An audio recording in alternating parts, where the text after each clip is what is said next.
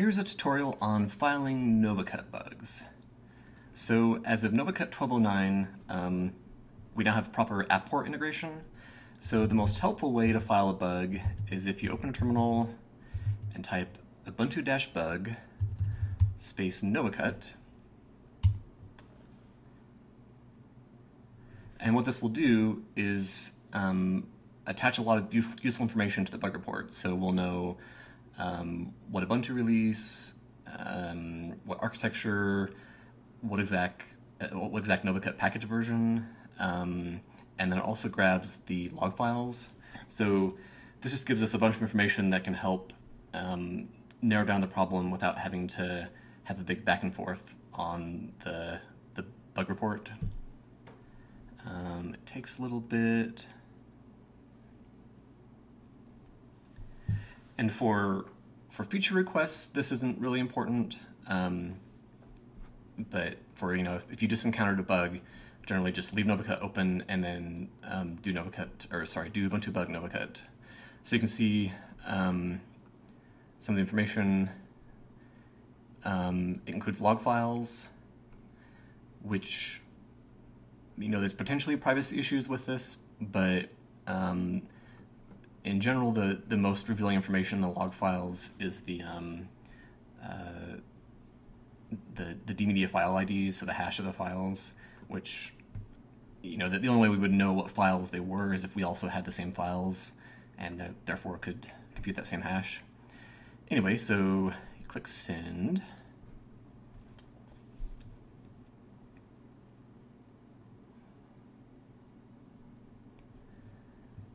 And you do need to have a Launchpad account to file bugs this way.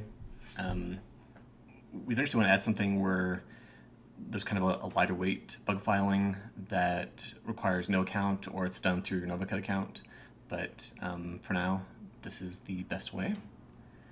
And this takes a bit too. So, let's see. Oops, what just happened there? I guess by default these are public by default, but you can also change them to private. So if they're private, just people that have access to the Novacut development group on Launchpad can read these bugs. So that's just about, I think actually just 3 people right now, myself, David Jordan, and James Raymond. So go ahead and give this a title.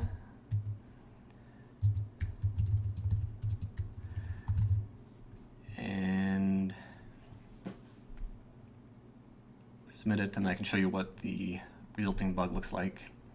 So the first thing is that, we know the exact Ubuntu version, we know the exact package, and I'm sure some people have noticed this already, but the packages from the daily build always have a ~bzr and then a revision number. So just at a glance, we can tell if you installed from the daily PPA or the stable PPA. We know the architecture, so sometimes that's handy if there's a bug that, say, only is occurring on 64-bit. This is also handy. It tells you whether it was a fresh install on the current release, or what's originally installed from. So sometimes there's issues where there are kind of states in your Ubuntu install only reached by an upgrade that cause problems, so that's helpful. And then here are the log files it attaches, so to give an idea of what they look like. And this was whenever I was last running Novacut, which may have been a while ago, but so like you can see, this is in general the most revealing information are these dmedia file IDs. But again, there's no way we could know what this file was unless we also had the same file. So it's fairly private, but again, if in doubt, oops, didn't want to go back that far. If in doubt, mark them as private, or if you're really in doubt, maybe don't file a bug this way. And then here's, for example, the render log file, which can be super useful for diagnosing stuff. And there's also the Novacut dbus log file, which nothing that exciting was going on in there.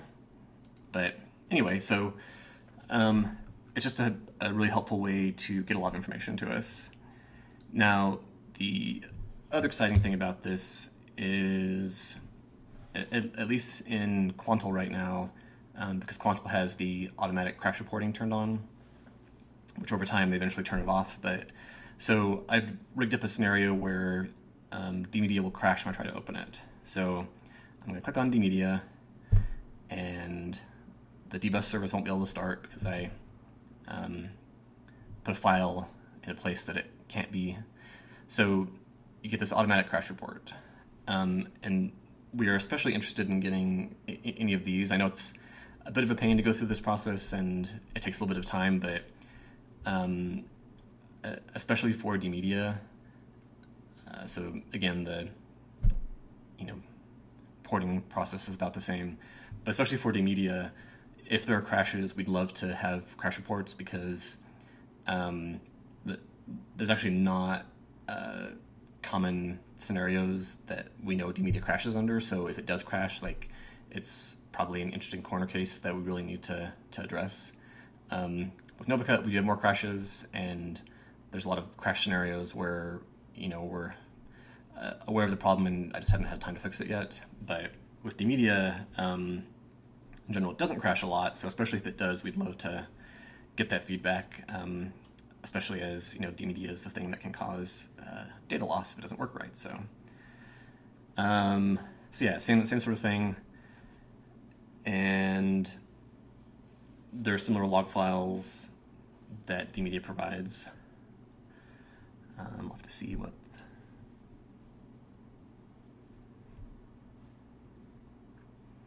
Yada yada. Another thing too, so it wasn't until recently that I realized that you can use Apport even if you have unofficial packages. So this is interesting. I'm not sure quite why this is, but it looks like for the automatic crash reports, it automatically marks it as private. And so again, it's just people in the Novacut development team that can get access to this. But I will go ahead and file this. And you also see that when there's an automatic crash report, it automatically gives you a title.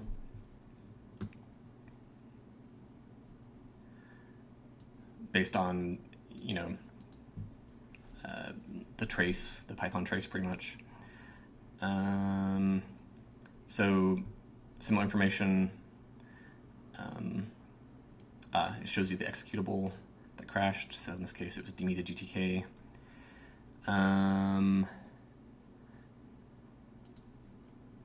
So I guess the automatic crash detection potentially does have bigger privacy issues because it includes a trace, and the trace could contain basically any user data, depending on where the crash happened. Whereas with our log files, that's a little safer because we know what's going to be going into them in general. Yeah, so you can see that log files. It's got an error in there.